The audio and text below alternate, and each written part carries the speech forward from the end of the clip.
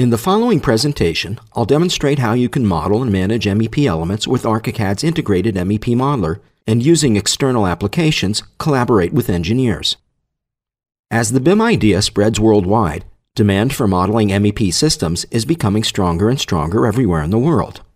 For the sake of better coordination and reducing errors caused by poor coordination between the disciplines, GRAPHISOFT developed a solution called MEP Modeler. This extension of ArchiCAD is fully integrated to the program, allowing you to model and control MEP elements in the architectural model context. On your screen, you can see how an architect usually creates the model.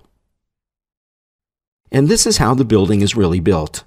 Although MEP systems are not part of the architect's responsibilities, avoiding the synchronization of these two may lead to conflicts and additional unexpected high construction costs.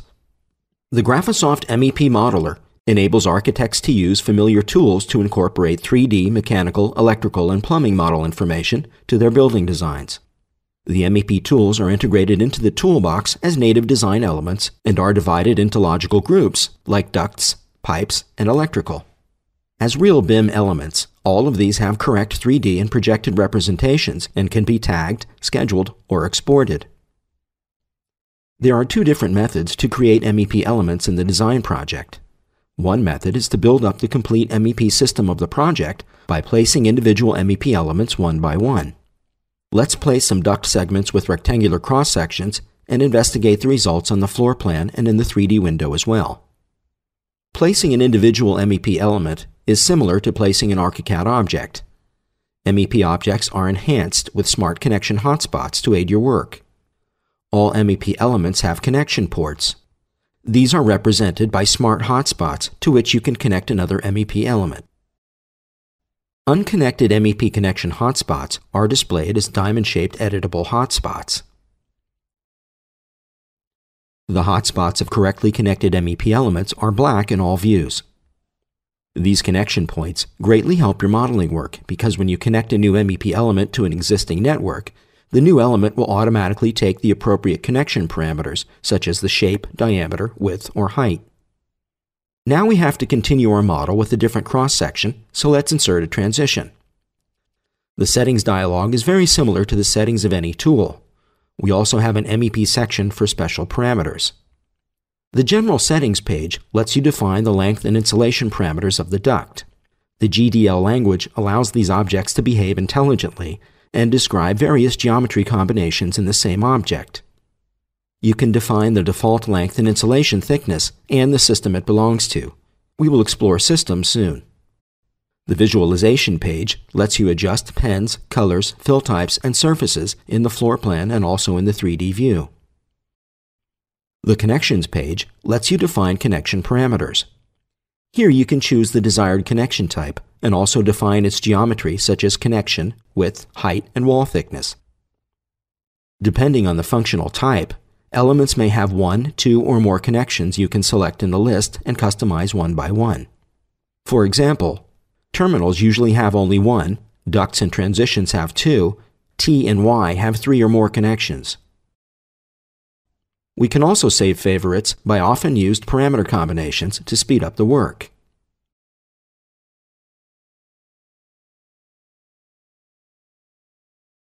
Please note that the element automatically recognizes the cross-section changes without any manual interaction. In this way, it's very easy to assemble the required geometry. Let's also place a bend now. By moving the cursor, ArchiCAD displays visual feedback indicating which direction the element can turn. For example, we can also go straight down.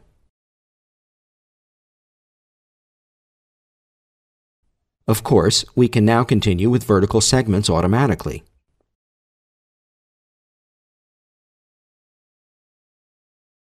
One end of the duct transition is defined to connect two rectangular duct elements. We'll place some of those.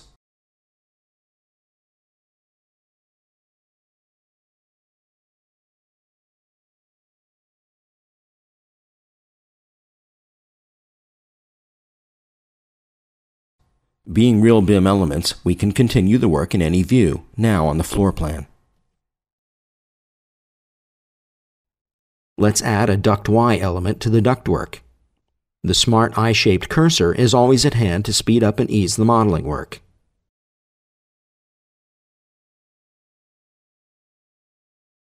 Once we have a set of elements, we can also insert new ones in the middle, like a takeoff.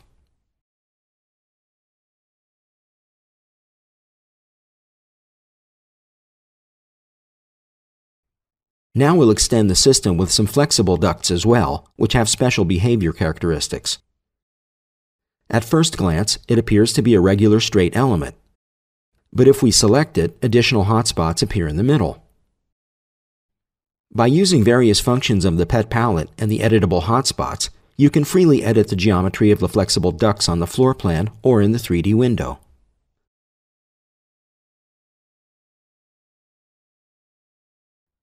When the MEP Modeler for ArchiCAD is installed on your computer, the standard related ArchiCAD library parts will be extended with MEP-specific parameters to assist you with your modeling work. This is a generic basin, but if we take a look at the other side, small connections are visible.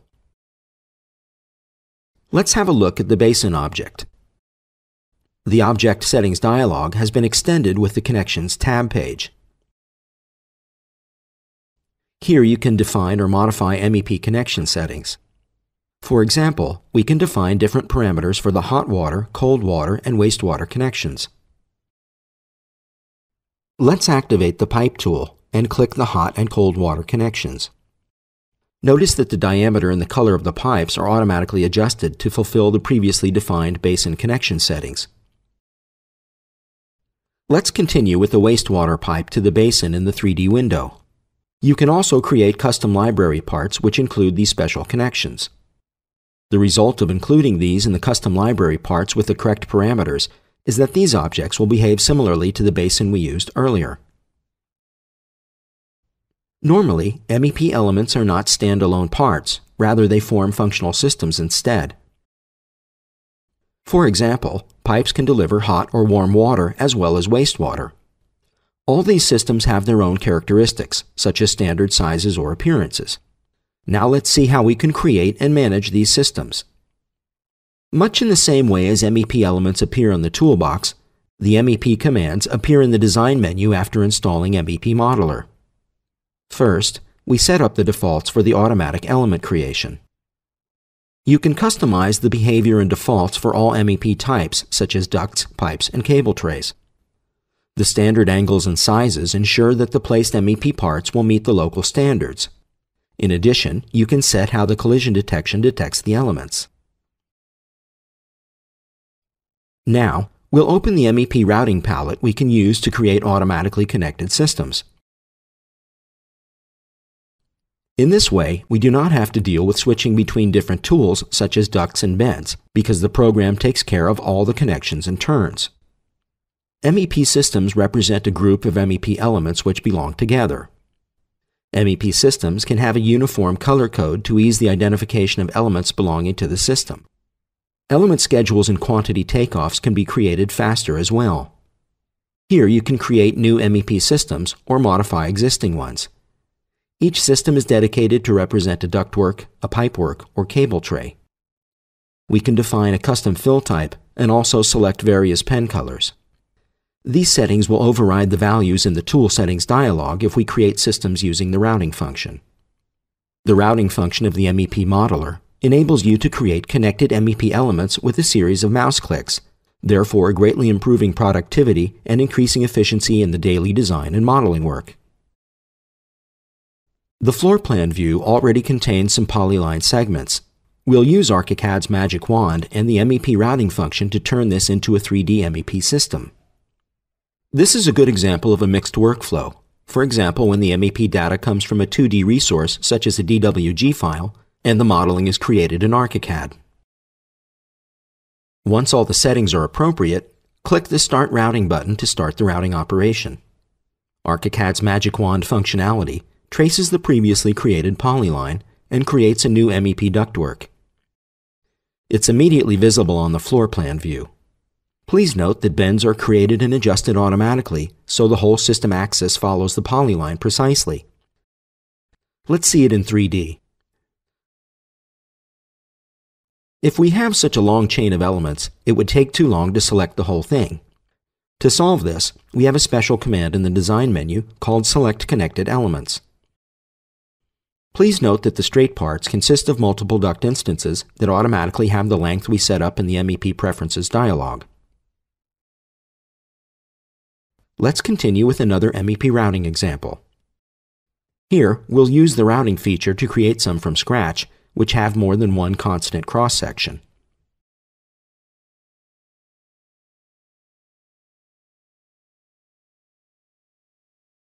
Now, we'll change the size of the cross-section.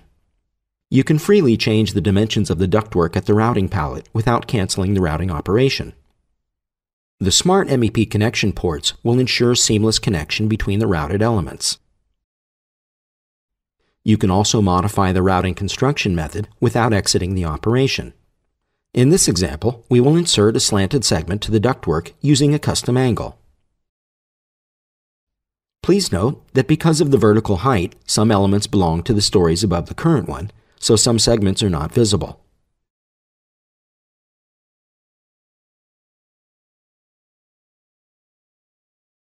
If we go up a story, we can find them there.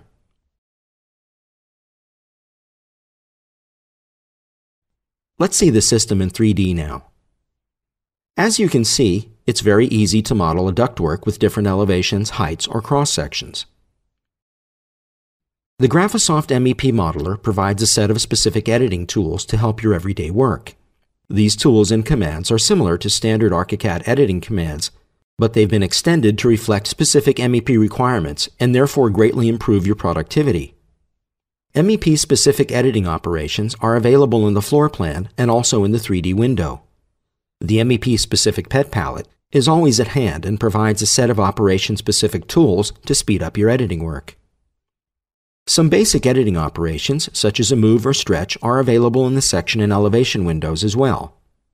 Let's now see how easy it is. On the screen, you can see a duct and cable tray system. The rectangular segment is too close to the cable tray, so let's move it. As you can see, all PET palette operations are also available in 3D. It takes only a couple of seconds to modify this straight duct element in the 3D window. Even in 3D, ArchiCAD will automatically add extra ducts and bends to follow the modified route. Please note that while I'm editing an MEP element, certain parameters of the connected yet unselected MEP elements may also change as a result. After completing an editing operation, all modified elements become selected to provide feedback on the scope of the completed operation. If you select an MEP element and edit it, ArchiCAD will automatically add necessary elements like bends to follow the modified route. Now let's see the MEP routing feature in the 3D view. We will connect the two ends of the cabling line.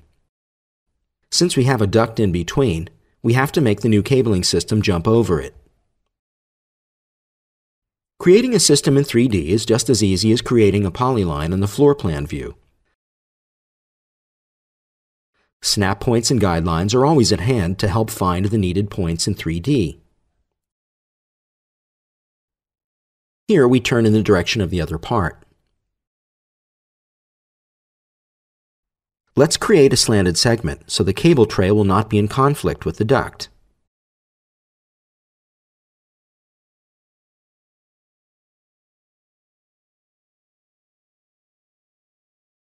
We continue with a horizontal segment over the duct. Then we create a slanted segment to get back to the original tray level.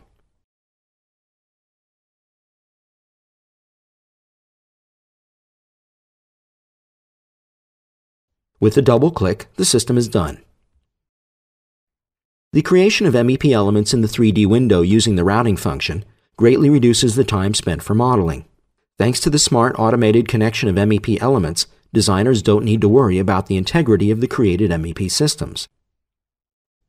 The GRAPHISOFT MEP Modeler provides a unique functionality to check the engineering design of MEP networks against the architectural design of the project.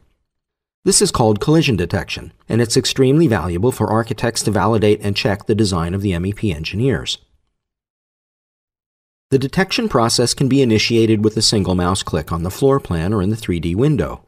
ArchiCAD will start the process and check all MEP networks against the architectural design model. Once the detection process is complete, the collision detection dialog will display the number of detected collisions. ArchiCAD automatically creates markup entries to help the design review.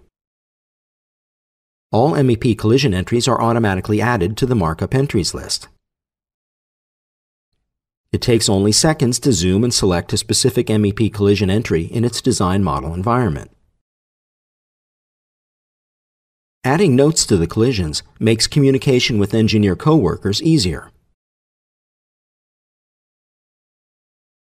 The collision entry can be displayed on the floor plan and also in the 3D window to provide 3D feedback and help you make the most appropriate design decisions. Mechanical engineers and consultants who are using the 3D MEP application can send their work to the architects. The standard MEP parts will be converted into their equivalent ArchiCAD MEP library parts. ArchiCAD provides out-of-the-box translators which are optimized to import and export MEP data to external applications like Revit or DDS CAD. This open IFC system enables the members of the extended design team to use their own design applications for modeling. Using the IFC format as a common language, all parties can communicate and share the design while staying in the design environment which meets the local standards. This is an Autodesk Revit MEP project. It is exported by using the free improved ArchiCAD connection add-in for Revit MEP plugin. Let's open a previously exported MEP project with MEP Modeler for ArchiCAD. In this dialog, you can view and filter the imported elements down to those which are really important. In cases of large models, this is an effective way to limit the imported data, which reduces the file size and makes managing the imported elements easier. As with any other BIM files, IFC files have stories too. Now we align the stories to the ArchiCAD stories. ArchiCAD will start the conversion process. Once the conversion process is completed, the MEP elements appear in the model. As you can see, the ArchiCAD MEP project is fully equivalent to the original Revit MEP project. All MEP objects have been converted to their equivalent ArchiCAD library part. Let's have a closer look at the quality of the conversions. All elements, those which fully match standard ArchiCAD MEP parts, such as ducts, are converted to native ArchiCAD parts. For example, this duct is now an ArchiCAD duct with the settings coming from the IFC file. Those elements which do not have a matching library part in the library are converted to intelligent custom MEP parts. In this case, the geometry and the connections are retained. If we go to the Connections tab, we can see that the same intelligent connection settings are available as they are for any other MEP parts. This smart connection between Revit MEP and GRAPHISOFT ArchiCAD ensures streamlined collaboration between the mechanical engineers and the architectural designers.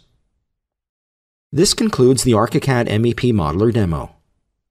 What I want you to remember is that this is an integrated solution inside ArchiCAD. There's no need for the architects to use any external applications in order to model MEP elements. The MEP parts are native elements. All display, editing, and listing features are available as they are for any other ArchiCAD elements. And last but not least, MEP Modeler combined with IFC-based OpenBIM workflows provides smooth collaboration between the BIM applications of the different disciplines. Thank you.